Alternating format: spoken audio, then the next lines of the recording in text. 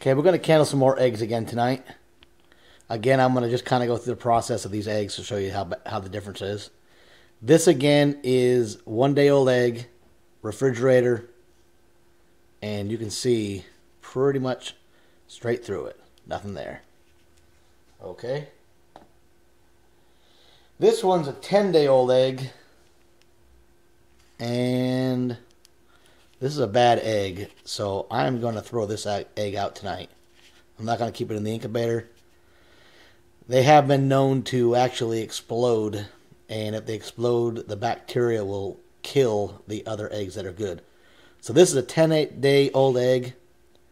Nothing in it. Clear. Alright, this one is 8 days old.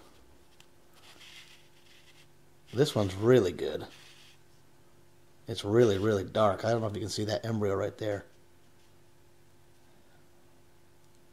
It actually is moving. I don't know if you can see this or not. Watch that little black spot right where my thumb is, right there. See it moving? That's a very good egg. See, it's actually moving around. Okay, let me grab a 10-day old egg. And let's see if we can see the difference here. Oh yeah, this one's really dark. Really good. Alright, let's see. I don't know if you can see a whole lot. But this one's moving around quite well too.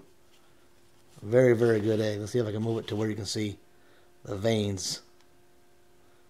See all that? It's getting really, really dark. That's a good egg. Alright, that's it.